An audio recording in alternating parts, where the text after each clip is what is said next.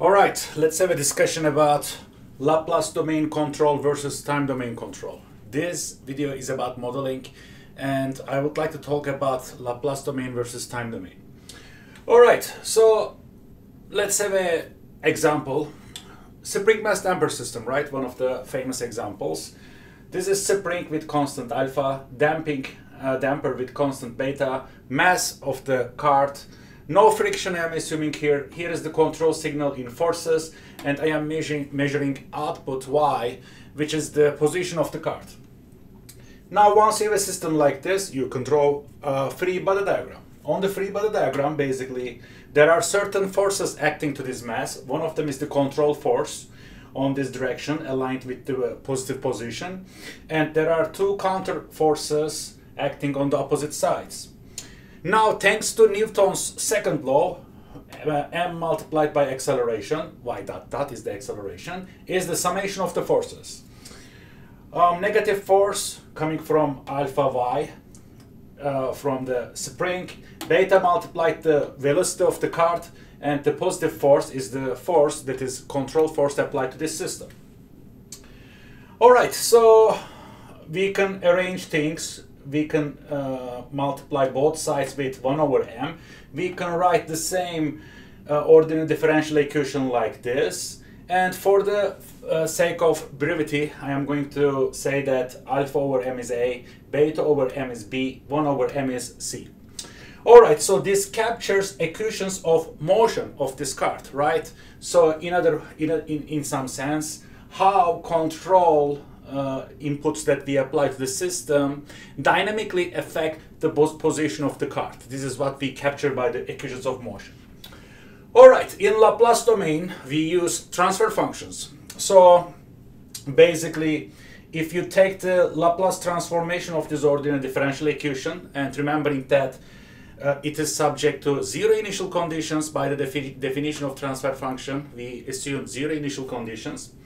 And remembering that y dot dot transforms to Laplace domain as s to the power of 2 multiplied by y, s is the Laplace variable, and likewise y dot transforms like s multiplied by y, we can directly write, instead of this s to the power of 2y, minus ay minus b sy and c u. And then basically we need to arrange things for the transfer function. Outputs divided by the inputs by definition. So when we arrange things, we have basically c divided by s to the power of 2 plus bs plus c. Here is our transfer function on the Laplace domain. And then for different systems, this will be my first important remark. For different systems, you are going to have different transfer functions, right? You may have zeros, you may have more poles. And based on these specific transfer functions, we develop specific controllers. In other words, for different sets of transfer functions, we have different sets of controllers. And this is kind of what we do. For every transfer function, we design a different controller most of the time. Let's keep this in mind. I'm going to discuss this to highlight the importance of time domain versus Laplace domain later in the video. All right, so this was the Laplace side. Now, we can take, I am rewriting these equations of motion here. Now, I would like to formulate things in time domain. Let's model these equations of motion in time domain. For this purpose, we define state variables. Let's say x1 is the position, x2 is the velocity, y dot. Now, I would like to write things in the state space form. For this purpose, let me write first, differentiate x1 dot. x1 dot will be basically y dot, and y dot is nothing but x2. All right. Let's differentiate x2. x2 dot equals to y dot dot. What is y dot dot? Here it is. Basically this part, minus ay minus by dot plus cu. Well, we already called y as x1, so I am going to replace this y with x1, y dot with x2, and u is u. And the final step, I am going to define the state vector. Okay, x is x1 and x2, basically 2 by 1 vector. And then once you differentiate x dot, you have x dot first column is x1 dot, right? x1 dot, x2 dot.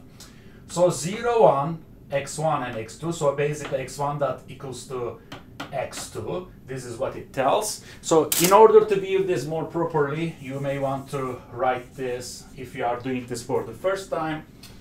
Let's write things like x1 dot, x2 dot, here x1, x2, and here x1, x2. Let's write like this. All right, so basically this matrix vector form helps us to write things in a more compact way. So x1 dot equals to 0 multiplied by x1, 1 multiplied by x2, so x1 dot equals to x2 here, and nothing else. And x2 dot is nothing but minus a x1 minus b x2 plus cu.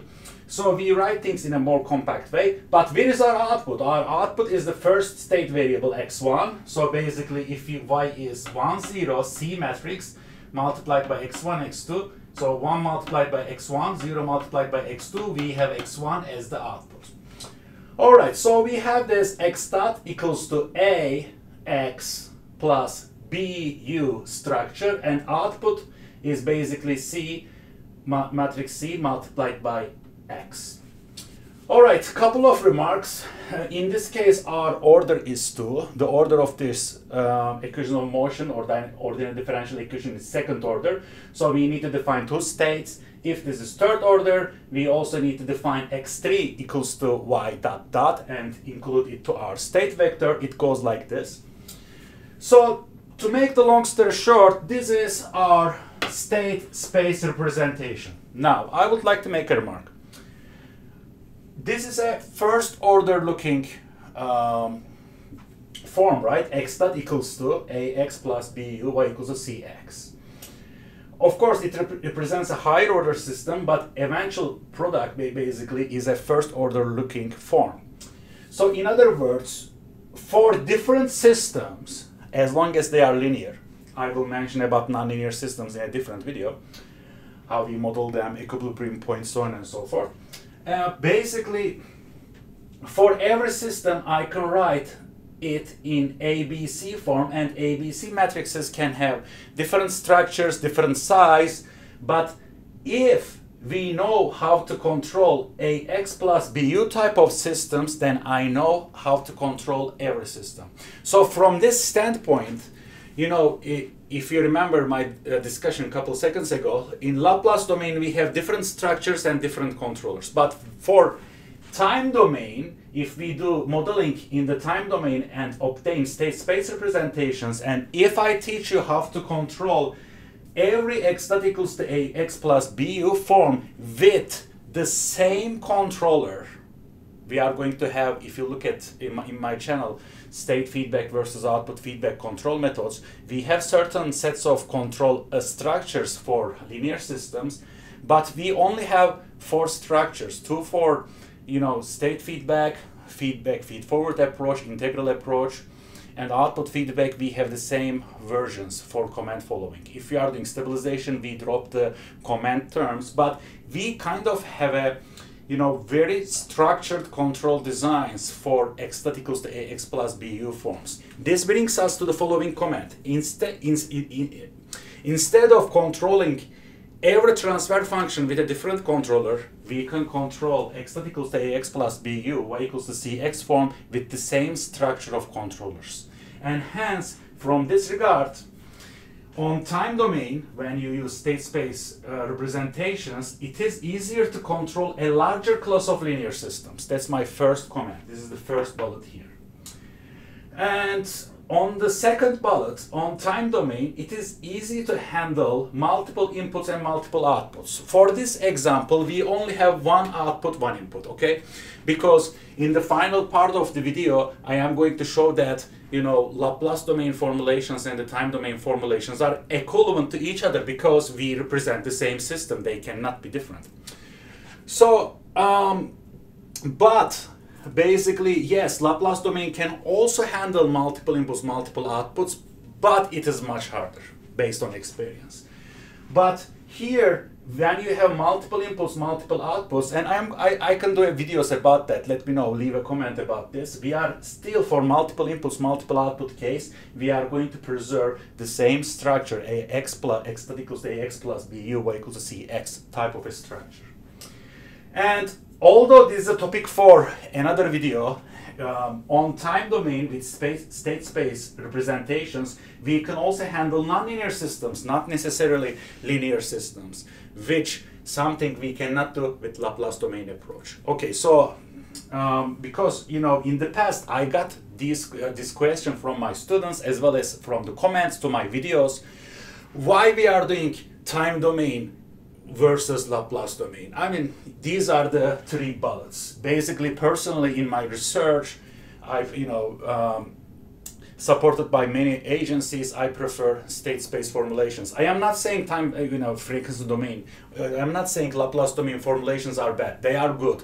There are some certain hacks. It is easier to handle in Laplace domain, but if you look at the big picture, because of these three important bullets, time domain is much stronger as compared to Laplace domain, and this is my personal opinion.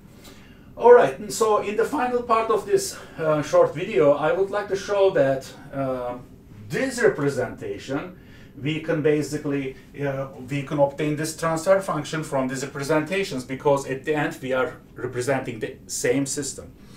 First of all, how you go from Laplace domain to time domain?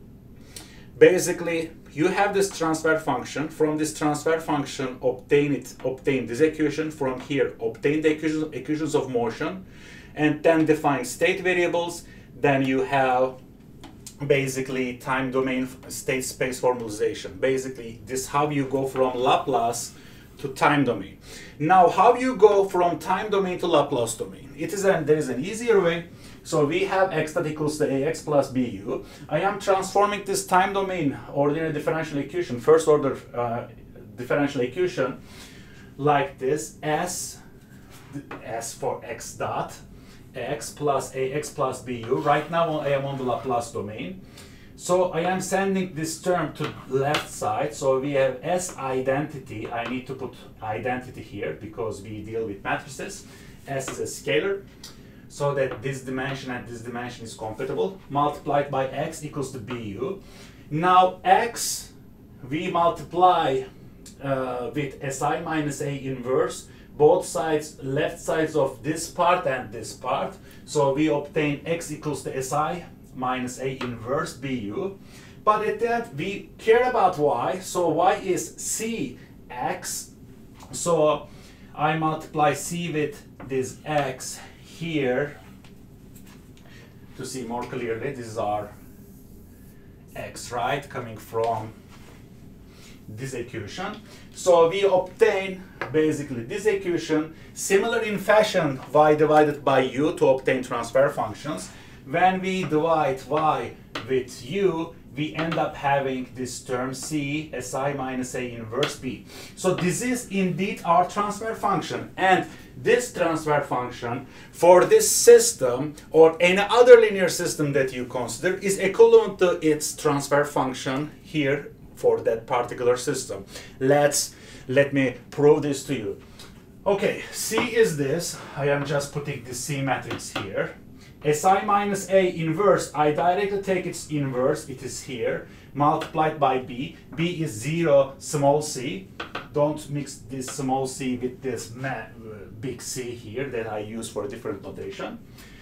And if you do this multiplication, you have from this equals to C divided by s to the power of 2 bs plus A, no different than this transfer function. So, I tried to cover basics in a dense way, and if you want me to expand some of the topics, let me know. Once again, you can go from Laplace domain to time domain by starting from your transfer function, go to the time domain, follow the steps that I highlight here, then you can go from Laplace to time domain.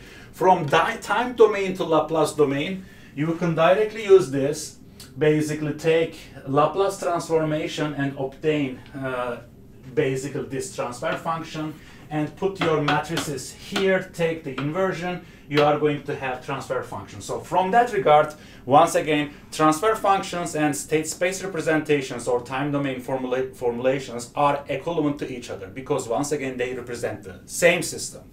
However, because of these three advantages, it is better, in my opinion, based on my experience, to control systems in time domain. All right, take care.